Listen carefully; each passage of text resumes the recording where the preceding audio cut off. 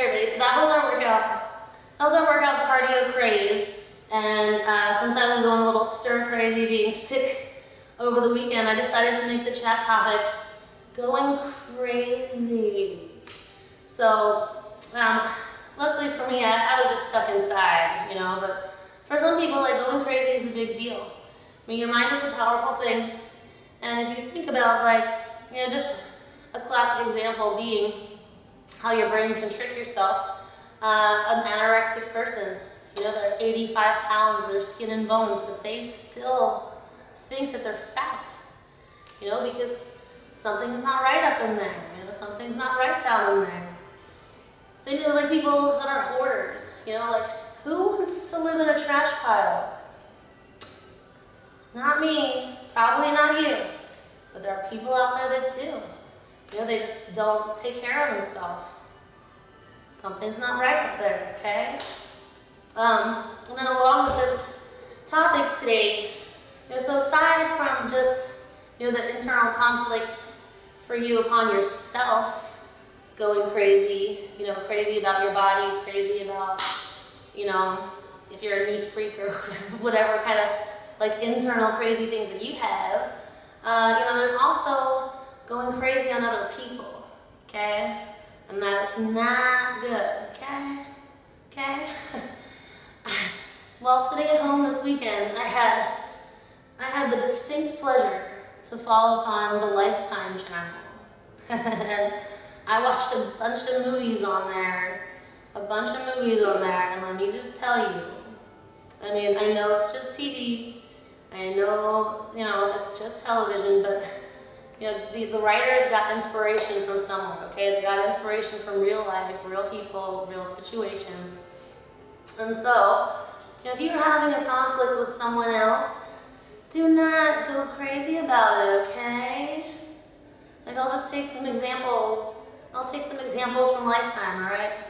Do not stalk people, okay? No. Do not obsess about people. No. Okay? No. Do not kill people, okay? No, do not hurt anybody. If you're not getting your way, don't hurt anybody, right? Do not force yourself on people, you know, either sexually or in the way of constantly badgering them or harassing them with text messages, emails, tweets, phone calls.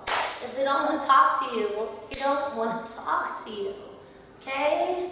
Get over it. You gotta get right in yourself. You gotta get right in your brain. You can't worry about other people too much. You're not in control of other people.